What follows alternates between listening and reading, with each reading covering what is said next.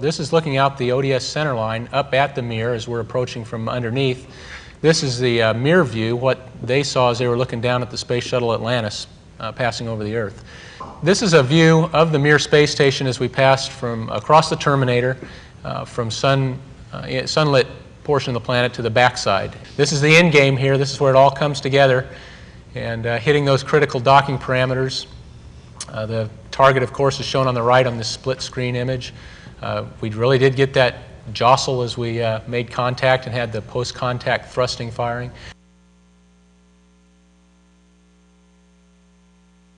Here's a view of the initial hatch opening from the Russian side, of course. And you're going to see a couple happy faces here between Yuri Oniforenko and Kevin Chilton. Tremendous relief once you get there and you join up and realize that that's an excellent place to be. There's some good work going on up there, and felt like home for Shannon already. And of course, Shannon, she felt at home the minute she got there, and they put her right to work. She was one of the experts in the transfer activities. And here you see the gift exchange. So some of the gifts that we gave them were space books for their children, and it brought tears to their eyes.